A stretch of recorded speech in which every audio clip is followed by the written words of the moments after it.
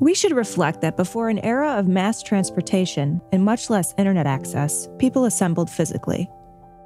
The parish church was the most important social and political as well as religious center of any town. Even in cities, people grouped around neighborhood churches.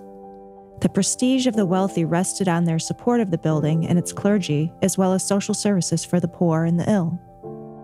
Education, moral example, and artistic inspiration were all linked to the church, where baptisms, marriages, and funerals marked the passage of life. The importance of the parish church of Folleville is masked by the town's present rural simplicity. In the late Middle Ages and the Renaissance, Folleville was the seat of a powerful noble family that served French kings with distinction. In 1477, Louis XI endowed Raoul de Lannoy with the territory. Charles VIII made him administrator of the city of Amiens, some 20 miles to the north. And in 1507, Louis XII entrusted Lannoy with governance of the Italian port city of Genoa. As in other churches of the time, Folleville is divided into an area on the east for the clergy called the choir, and on the west, the nave, the space of lay parishioners. The different architectural forms of these spaces reflect the increase in prestige of local nobility at a time when building marked status. The original church was erected between 1388 and 1401 to serve as the stage on the pilgrimage route across France to the great shrine of St. James of Compostela in northern Spain. Reflecting on this history, UNESCO designated Folleville as a World Patrimony Site in 1998. Raoul de Lannoy began to enlarge the choir in 1512. His testament specified his purpose. He wished to be buried in the chapel that he was adding to the parish church dedicated to St. James. Before his death in 1513, Raoul had already acquired a superb marble tomb from the Genoese sculptor Antonio della Porta and his nephew Pace Gaggini. Within the next 10 years, his widow, Jeanne de la Poix, and his son Francois completed the chapel, integrating the classic Italianate designs within a French Gothic setting. The Italian work in marble shows the couple richly dressed and laid out for burial. The side of the tomb displays the Lannoy coat of arms flanked by mourning putti. The French reliefs included Renaissance grotesques and intertwining foliage. Over the couple's head is a Pietà, the Virgin holding the dead Christ in her arms, and at their feet the beheading of John the Baptist. On the far wall we see St. Anthony, protector against illness. We also find St. Sebastian, patron saint of archers, and St. Eligius, patron of armorers. The exterior wall terminates in an elaborate Gothic frame where angels pull back a curtain to reveal the Virgin set within a circlet of the Rosary. In 1550, Francois added a tomb for himself and his wife, Marie de Angers, by Florence Crozet. The Lannoy coat of arms is set behind Francois. Below the kneeling couple, a base displays female personifications of the important virtues of justice, prudence, temperance, and fortitude. The choir ensemble is viewed today as one of the most impressive works of Renaissance sculpture of its era in France. The church was originally provided with a choir screen that separated choir and nave.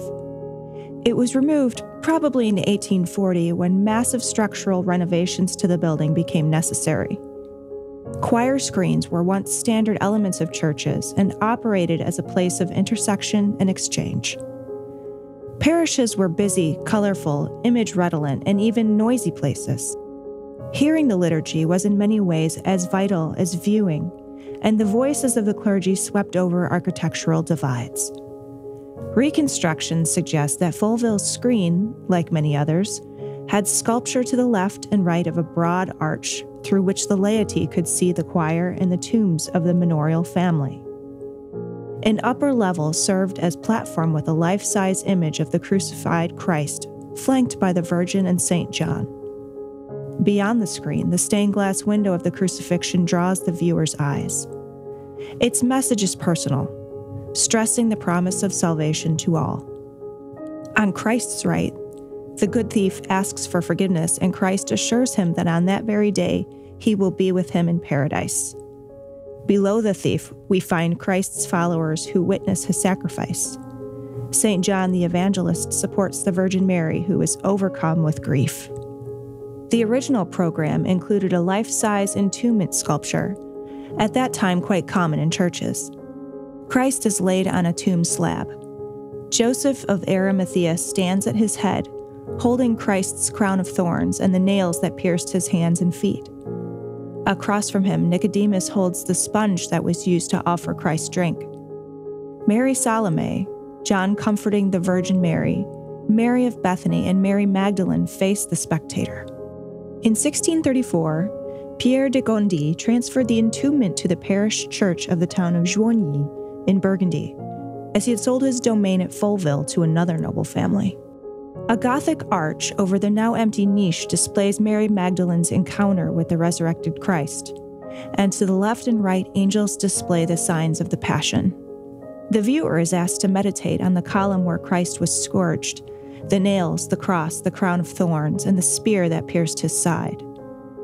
The ensemble exemplifies the piety of the time, endeavoring to engage the individual and to encourage empathy. Christ becomes our brother, and the Virgin our mother, enduring pain and even death in order to better the lives of others. The spectator is called not only to be comforted, but to follow Christ's example. The roof of the original choir was most probably a wooden barrel vault, similar to that of the nave. A tribute to the artistic ambitions of the Lannoy family, the choir's present stone vault exemplifies France's great expression of flamboyant Gothic. The family envisioned extending the vaulting throughout the nave, but discovered that the original walls were inadequate to support the weight of stone. Instead, the wood was repaired and embellished. In 1869, the parish added a 4-part window to the right of the choir. It depicts the life of St. Vincent de Paul. Starting from the left, Vincent hears the confession of a dying man in the nearby village of Gand. The man later received the noble Madame de Gondi and spoke to her of the comfort provided by Vincent's ministry. The conversion of St. Paul that follows commemorates the fact that Vincent's famous sermon took place on the feast day of St. Paul's vision and subsequent service to Christ's mission. On the right, we see Vincent's groundbreaking sermon of January 25, 1617, in the church at Folleville. Madame de Gondi and her family are in the foreground. The Gondi family was a catalyst that enabled the saint to begin his mission to the poor. In the back, we see the artist's reconstruction of Folleville's lost choir screen. The final image shows Vincent teaching the 3 young children of the Gondi family.